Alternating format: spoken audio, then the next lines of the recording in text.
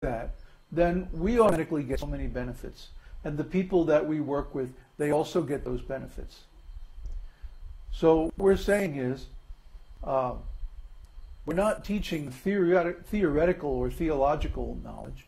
We're teaching a practical knowledge, a way of life. You can follow our example. You can study these books, study the information on our website, download all the scriptures, study them at home, post your questions on the forum, discuss with us, discuss with the other devotees. Gradually understand how to apply this knowledge, and then start teaching others. Get a group together in your hometown or whatever. Share these videos with them. Share these teachings with them.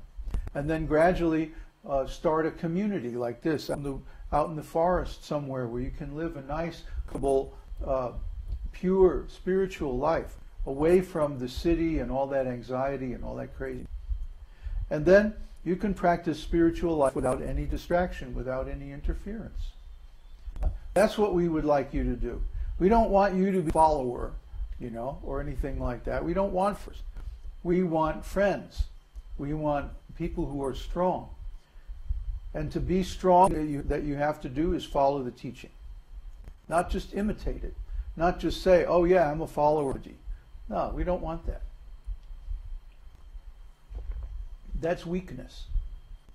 We want leaders, not followers. We want people who can do things that we're doing, and even on a large scale maybe. I'm not a very powerful leader person. I'd much rather be sitting in the back room composing music. But because nobody else is doing this, I have to do it. It's my duty. It's the instructions from my master. So I'm giving the same instruction to you. Learn this esoteric teaching and then pass others and make them strong. And you'll get benefits you can't even begin to imagine. So today, I'd like to talk about Vedanta, Vedanta Sutra. Last week, I found some old files that had been sitting around for years. Some things that I wrote about Vedanta back in 2003, 2004. And so I posted them on the Naimisharanya forum. I hope you all got a chance to read them. Or if not, then we'll talk about it now. So what is Vedanta? Veda means knowledge. Specifically, it means knowledge about the absolute truth. We've talked about this many times before. The difference between relative truth and absolute truth is that relative truth is temporary and conditional, and absolute truth is eternal and unconditional. It's always true in any situation, in any condition.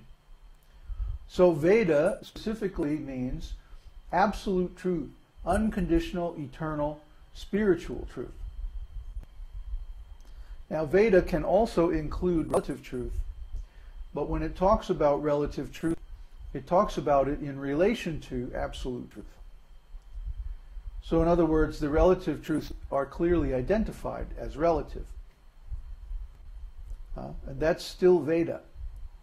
So for example, the Vedas, some sections of Vedas talk about what are apparently material activities, like religious rituals, or the procedures for worship and sadhana, or how to perform different activities for elevation in spiritual life. And these activities are, at least on the surface, material. But because the purpose of these activities is to realize the supreme absolute truth, those activities aren't material at all, and neither are the descriptions. So when relative truth is used in the service of absolute truth, it also becomes connected with the absolute truth and in its proper relation to the absolute truth. So this is also Veda, or true knowledge. And Anta means the end or the conclusion. And we've also discussed this many times. There has to be an end to knowledge. It can't go on and on and on forever, like without any conclusion. This material science today is generating more and more information, more and more knowledge. So much information that nobody can keep up with it. So what happens when people try to understand too much information, they get information overload. They get like so overwhelmed with all this data that it stops being meaningful to them. And they can't retain any of it. Like, can you remember what you read in the news yesterday? Probably not. Why? Because it's just meaningless information. It's stuff that's happening to somebody else in some other part of the world, and it doesn't really affect us, at least not directly. So why even bother to retain it? We hear so much information that is actually irrelevant to our existence, that when we come in contact with the Vedas or with the absolute truth, we tend to take it in the same way.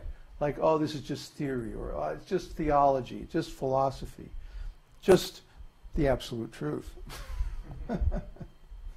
But actually, if we take up this absolute truth and let it go deeply into our minds and hearts, we find that it changes our whole experience of life. It changes our whole perspective.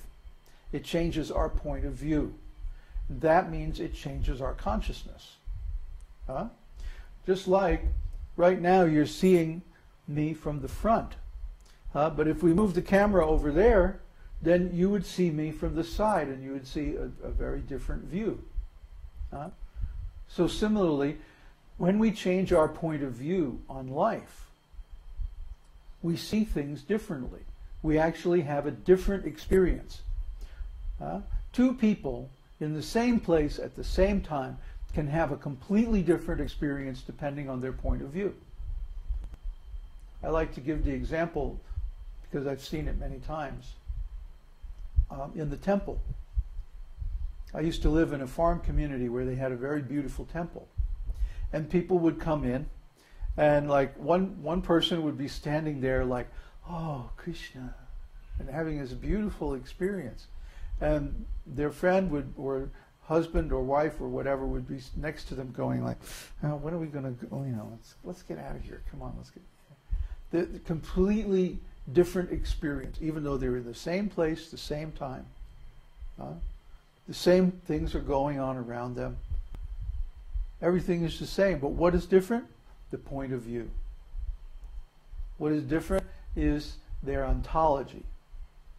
You hear me use this word a lot. I bet none of you have ever looked this word up in the dictionary.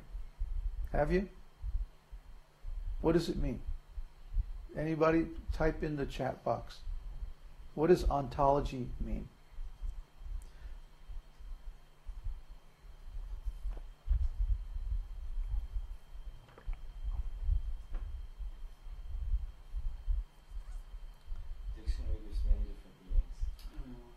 That's a cop-out.